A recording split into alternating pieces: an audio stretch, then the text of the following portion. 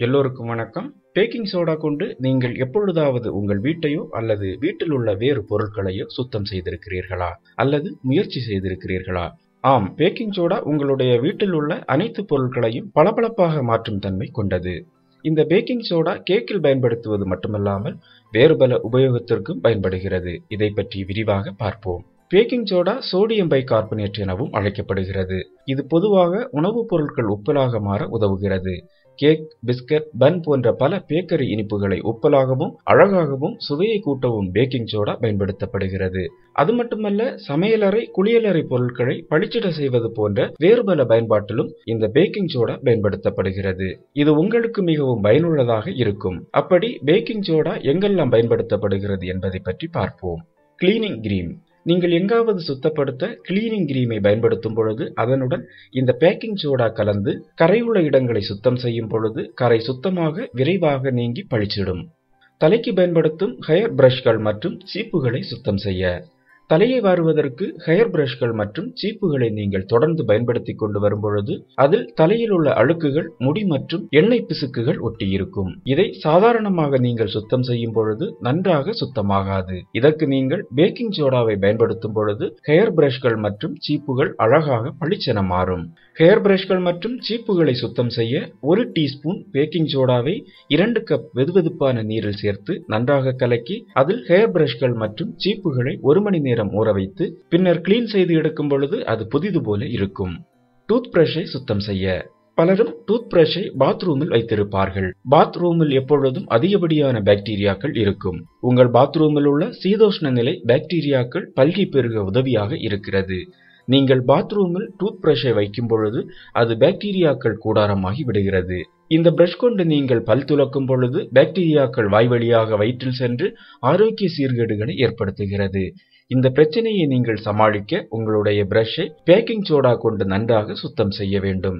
இதற்கு உங்கள் tooth பிரஷை 1/4 cup தண்ணீரில் அரை டேபிள் ஸ்பூன் பேக்கிங் சோடா சேர்த்த கலவையில் ஊற வைத்து மறுநாள் காலையில் எடுத்து பல் துலக்கலாம். இதனால் பாக்டீரியா தொற்று உங்களுக்கு ஏற்படாது. குளியலறை சாதனங்களை சுத்தம் செய்ய.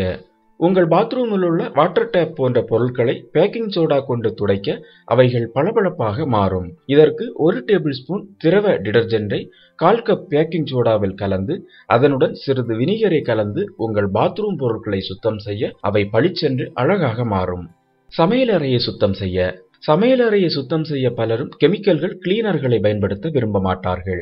ஏனென்றால் இந்த ரசாயன கலவைகளில் அதிக அளவில் நச்சுத்தன்மை இருக்க வாய்ப்புள்ளது. இதனால் நீங்கள் சமையலறையை பேக்கிங் சோடா கொண்டு பளிச்சிட செய்யலாம். மைக்ரோவேவ் அவனின் டோரை சுத்தப்படுத்த. உங்களுடைய மைக்ரோவேவ் அவனின் கதவு அழுக்கடைந்து காணப்படுகிறதா? ஓவன் டோர் அழகாக பளபளக்க வேண்டுமா? உங்களுக்கு பேக்கிங் சோடா உதவும். இதற்கு நீங்கள் சிறிது தண்ணீருடன் பேக்கிங் சோடாவை நன்றாக கலந்து ஓவனின் கதவின் இருபுறமும் நன்றாக தடவி விடுங்கள். இந்த பேஸ்டை தடவும் முன்பு சில நிமிடங்கள் அடுப்பை சூடாக்கி அணைத்து விடுங்கள். ஈரமான துணியால் கண்ணாடியை துடைத்துவிட்டு சோடா பேஸ்டை தடவி விடுங்கள். சுமார் 2 மணி நேரம் அப்படியே விட்டுவிடுங்கள். 2 மணி நேரம் கழித்து ஈரமான மென்மையான ஸ்பாஞ்சினால் டோர் கண்ணாடியின் இருபுறமும் நன்றாக துடைத்து எடுத்து விடுங்கள். இப்பொழுது ஓவன் டோர் அழகாக பளிச்சென மாறும். சமையலறை சிங்கின் அடைப்பை திறக்க. சமையலறையில் உள்ள சிங்கில் உணவு துணுக்குகள் மற்றும் எண்ணெய் பிசுபிசுப்புகள் சேர்ந்து சிங்கின் துளையை அடைத்துவிடும். இதற்கு நீங்கள் உங்கள் கிச்சன் சிங்கின் துளையில் அரை கப் பேக்கிங் சோடாவை போட்டு அதன் பின்னர் வினிகரை கொஞ்சம் சிங்கின் துளை மீது விடுங்கள். இரண்டும் சேர்ந்து அமிலகார வினைகள் ஏற்பட்டு சிங்கின் துளையில் இருக்கும் கசடுகளை கரைத்துவிடும். சிறிது நேரம் அப்படியே விட்டுவிட்டு அதன் பிறகு கொதிக்கும் நீரை 2 லிட்டர் கிச்சன் சிங்கின் துளையில் விடுங்கள். உங்கள் சிங்கில் இருக்கும் எல்லா அடைப்புகளையும் இது கரைத்துவிடும். தேயிலை கரைகளை சுத்தம் செய்ய. நீங்கள் தேயிலை ஊற்றி வைத்திருக்கும் குவளையில் தேயிலை கரையானது படிந்து காணப்படும். இதை நாம் எப்படி சுத்தம் செய்தாலும் போகாது. இப்படி விடாப்பிடியாக இருக்கும் கரைகளை போக்க சிறிது தண்ணீரில் பேக்கிங் சோடா கலந்து ஸ்கிரப்பர் கொண்டு நன்றாக கரையுள்ள இடத்தில் தேய்த்து ஒரு 10 நிமிடங்கள் ஊறவிட்டு அதன் பிறகு லேசாக தேய்த்து கழுவினால் குவளை புதிது போல மாறும். ஸ்பாஞ்ச் நாற்றம் விலக. சமையலறையில் பயன்படுத்தும் ஸ்பாஞ்ச் சிறிது நாட்கள் தொடர்ந்து பயன்படுத்தும் பொழுது லேசான நாற்றம் அடிக்கும். இதை போக்க வெதுவெதுப்பான நீரில் சிறிது பேக்கிங் சோடாவை கலந்து ஸ்பாஞ்சை ஊற வைத்து 10 நிமிடங்கள் கழித்து அதை எடுத்து நல்ல நீரில் கழுவி உலர வைத்தால் நாற்றம் விலகி கமகமக்கும். டப்பர்வேர் கரைகளை அகற்ற. நீங்கள் அலுவலகத்திற்கு கொண்டு செல்லும் டப்பர்வேர் தொடர்ந்து பயன்படுத்தும் பொழுது அது பழையது போல காட்சியளிக்கும். மேலும் எண்ணெய் பிசுக்கு மற்றும் மசாலா கரைகள் கலராக படிந்திருக்கும். இதற்கு உங்கள் டப்பர்வேரில் வெளிப்புறம் சோடா கலந்த கலவையை தடவிவிட்டு டப்பர்வேர் உள்ளே வெதுவெதுப்பான நீரை நிரப்பி கூடவே பேக்கிங் சோடாவை போட்டு வையுங்கள். காலையில் டப்பர்வேரை எடுத்து நன்றாக கழுவி சுத்தம் செய்து பார்த்தால் டப்பர்வேர் புதிது போல மின்னும். பாத்திரங்கள் பளபளக்க.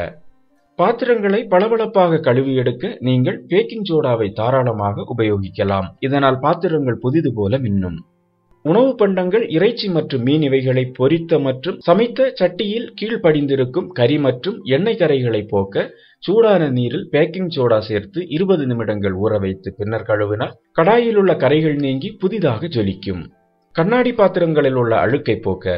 உங்கள் வீட்டில் உள்ள கண்ணாடி பாத்திரங்களில் உள்ள போகாத அழுக்குகள் மற்றும் எண்ணெய் பிசுபிசுக்குகளை போக்க சிறிது நீருடன் சோடா சேர்த்து கூடவே எலுமிச்சை சாறு மற்றும் வினிகர் சேர்த்து ஊற வைத்து கழுவினால் கண்ணாடி பாத்திரம் கரைகள் நீங்கி புதிது போல மாறும். தரைவிரிப்பில் உள்ள கரைகள் போக. உங்கள் வீட்டில் உள்ள தரைவிரிப்புகள், ஜன்னல் விரிப்புகள் போன்றவை கரைகள் சேர்ந்து அழுக்கடைந்து காணப்பட்டால் தண்ணீரில் பேக்கிங் சோடா சேர்த்து அதில் ஒரு நாள் இரவு முழுவதும் ஊற வைத்து மறுநாள் துவைத்தால் ஜன்னல் விரிப்புகள், தரைவிரிப்புகளில் உள்ள கரைகள் நீங்கி அழகாக மாறும். கலர் மங்கிய வெள்ளி ஆபரணங்களை புதிதாக்க. வெள்ளி ஆபரணங்கள் நாட்கள் செல்லும் பொழுது கலர் மங்கலாகி காணப்படும். இப்படிப்பட்ட கலர் மங்கலான வெள்ளி ஆபரணங்களை பிரகாசமாக மாற்ற 3 பங்கு பேக்கிங் சோடாவை 1 பங்கு நீரில் கலந்து அதை ஒரு சுத்தமான துணி மூலம் வெள்ளி நகைகளை நன்றாக துடைக்க வேண்டும். பின்னர் சுத்தமான துணி கொண்டு உலரும் வரை நன்றாக துடைத்து எடுத்தால் வெள்ளி நகைகள் பிரகாசமாக இருக்கும். சோபா அழுக்கை போக்க. வீட்டின் வரவேற்பறையில் காணப்படும் சோபா காலப்போக்கில் அழுக்கு படிந்து காணப்படும். இதனால் சோபா அசிங்கமாக இருக்கும். இதற்கு சோபாவில் பேக்கிங் சோடாவை தூவி 20 நிமிடங்கள் கழித்து நன்றாக துடைத்து எடுத்தால் சோபாவில் உள்ள அழுக்குகள் மறையும். இதை செய்யும் பொழுது சோஃபா உலர்வாக இருக்க வேண்டும். தண்ணீர், ஈரம் போன்றவை சோஃபாவில் இருக்கக்கூடாது.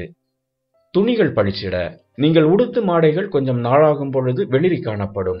இதற்கு வழக்கமாக நீங்கள் துணிகளை துவைக்கும் பொழுது கூடவே கொஞ்சம் பேக்கிங் சோடாவையும் நீரில் கலந்து அலசுங்கள். இப்படி நீங்கள் பேக்கிங் சோடா கொண்டு அலசும் பொழுது துணி புதியது போல் காட்சியளிக்கும். அதிலும் குழந்தைகள் பள்ளிக்கு அணிந்து செல்லும் வெள்ளை துணிகளுக்கு இது நல்ல புதிது போன்ற வெள்ளை நிறத்தை கொடுக்கும். இப்படி பேக்கிங் சோடா உணவுப் பொருட்களுக்கு மட்டுமல்லாமல் உங்கள் வீட்டில் உள்ள பல பொருட்களை ஜொலிக்க வைக்கும் தன்மை கொண்டது. நீங்கள் இந்த குறிப்புகளை உங்கள் வீட்டில் செய்து பாருங்கள்.